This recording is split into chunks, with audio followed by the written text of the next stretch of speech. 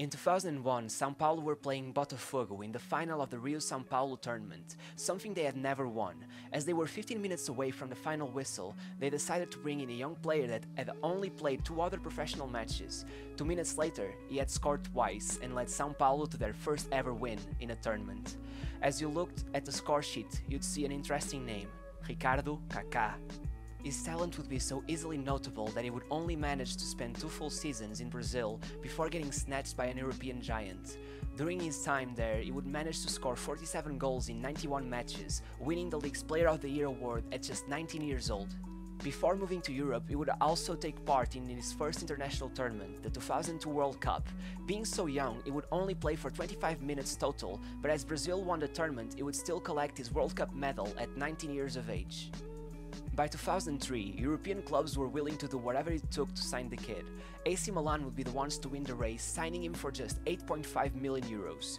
As a new signing, he would come off the bench a lot in his first few months in Italy. Still, he would manage to be involved in 21 goals that year, as AC Milan would win the Scudetto. The next season, he would be moved to a supporting role, playing behind Shevchenko, and his assist numbers would skyrocket. By the end of 2004, he would be named Serie A Player of the Year, despite it being his first year ever in the league. The 2004-2005 season would be shocking in terms of silverware, as despite having one of the strongest teams in the world, AC Milan would end the year with only 1 trophy, the Italian Super Cup.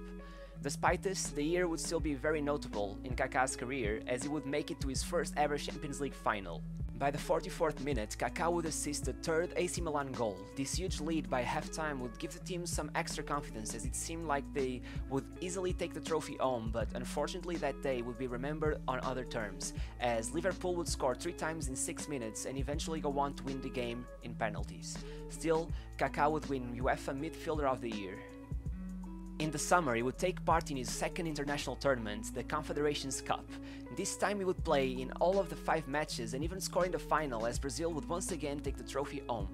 The next year would be most notorious for the Calciopoli scandal, which saw AC Milan get deducted 30 points, as they impressively still managed to finish 3rd that year. Then he would take part in his second World Cup, as Brazil presented an incredibly strong offensive team with Ronaldinho, Adriano and Ronaldo Fenomeno partnering up with Kaká. Sadly, their defense was nowhere as capable and they would lose to France in the quarterfinals.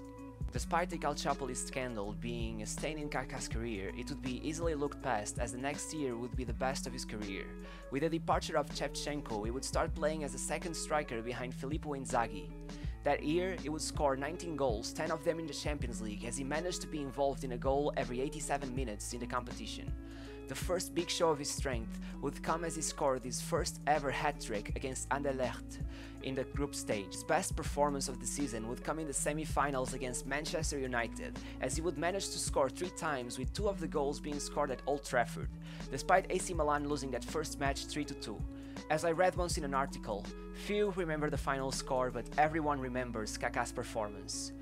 In the final, they would meet Liverpool once again, and Kaká would assist Inzaghi's second goal of the day, as AC Milan won over Liverpool and took home their 7th Champions League trophy. That season, Kaká would become the first ever midfielder to score 10 or more goals in the Champions League, and also become the last player to win the Ballon d'Or before the Ronaldo and Messi era. It would be a whole decade before someone else managed to surpass them. He would keep his momentum and win the Club World Cup and the European Super Cup as they went into the next season, but this would be the last few moments of glory at AC Milan, as the club would go on a heavy descent, not even qualifying to the UCL. During these last 2 seasons at Italy, Kaká's most iconic moments would come during 2009, as he would take part in another Confederations Cup, despite not taking part in the Copa America that awarded Brazil the qualification. Kaká would be elemental to the Brazilian squad and would eventually earn a man of the match performance in the final against the USA. As Brazil won the tournament once again, Kaká would take home the golden ball. As he came back from the tournament, it had been made official. Kaká was gonna finally leave Italy. He would join Real Madrid for a fee of 67 million euros, one of the highest ever transfers. It would soon be outshined, as Real Madrid would also buy Cristiano Ronaldo. With the 2 latest Ballon d'Ors winners at Santiago Bernabéu, the future looked hopeful, but it wouldn't look that way for much longer.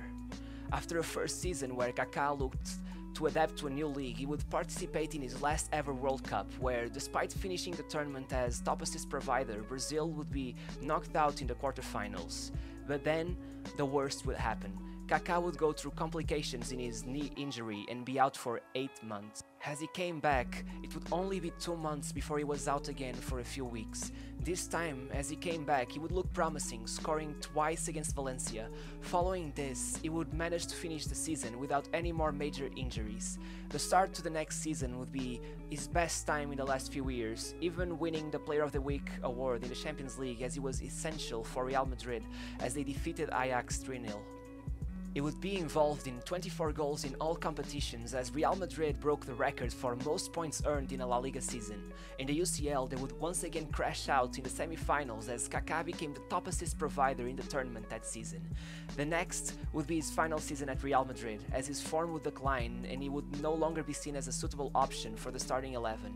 By the start of the 2013-2014 season, Kaká would announce that he was leaving for AC Milan on a free transfer, and it was an unfortunate time to leave Real Madrid as they were about to win 4 of the next 5 Champions League editions. In his first appearance for his old club, he would captain the team, but later, in his first competitive match, he would tear one of his thigh muscles. The player felt so desperate that he would, in a gesture of grace, decide not to take his salary from the club while he remained injured. He would come back, and regardless of how many moments of genius he put on display, he was clearly a shadow of his past self. And AC Milan were worse than they had ever been, only finishing 8th in the league. It was time to let go, and so he did. After only 1 season at AC Milan, he would leave for the MLS, where he would sign for Orlando City. In an odd turn of events, he would be loaned out to São Paulo, the club where he had started his career, and would play for them for just 4 months to finish what was left of the season before actually starting to play for Orlando City. His time in Orlando would be great, as he helped the new franchise to success, as they would even manage to be the defending champions by 4 goals. His performances would be enough to get him a place in the All-Star game, where he would even captain the team. After all, there aren't many Ballon d'Or winners playing in the MLS. In the All-Star match, he would score and win the MVP award as the team defeated Tottenham Hotspurs. Despite all this, he would not be able to get Orlando to earn a place in the playoffs. The next season, he would once again be out due to injury. Once he came back, he nearly managed 1 goal contribution per 100 minutes played, but would still not be enough to get the team to the playoffs. In his final seasons, it would only take a few minutes of playing time before he fell onto the ground in pain. He would be out for weeks once again. This time, he would come back looking significantly weaker, and as the team failed to qualify once again, he would announce that this would be his last ever professional season. Kaká was quick, elegant, precise, and a hard-working midfielder. In his first years, it seemed like he had it in him to be one of the greatest of all time, but injuries stopped what could have lasted for much longer.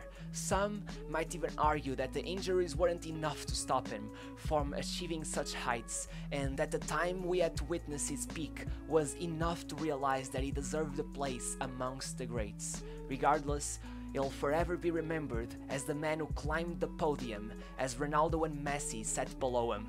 Kaká was memorizing, and that is timeless. Getting into our ranking system now, starting with finishing, we're talking about someone who scored many goals, but these did not come necessarily from his exceptional finishing, but from how easily he could get himself in dangerous positions. He gets an 8 out of 10. Kaká's influence on the pitch was as notorious as it can be. He gets a 10 out of 10 when it comes to playmaking. His dribbling always reminded me of Zidane. He was so smooth, so elegant, a pleasure to watch, and he gets another 10 out of 10. In terms of his speed and physicality, he gets a 9 out of 10. He was tall and fast at the same time, but he was not necessarily one of the toughest players, so that prevents him from getting a higher score. And finally, his mentality. I don't think he was ever very exceptional in this aspect, as he never seemed like someone desperate to win, but he was never problematic either, so he gets a 7 out of 10. When it comes to his legacy, we take into account his consistency, and although he wasn't the most consistent player across the multiple clubs he played for, that was probably due to injury, so he'll get a 7 out of 10. Now, flair. They don't get much more aesthetically pleasing than Kaká. He was art on the pitch. He gets a 10 out of 10. His trophy cabinet is odd to say the least, only 13 titles, but in them we have a World Cup and a Champions League, but he barely contributed to the World Cup, and with only 2 league titles in his career, he can only get a 7 out of 10.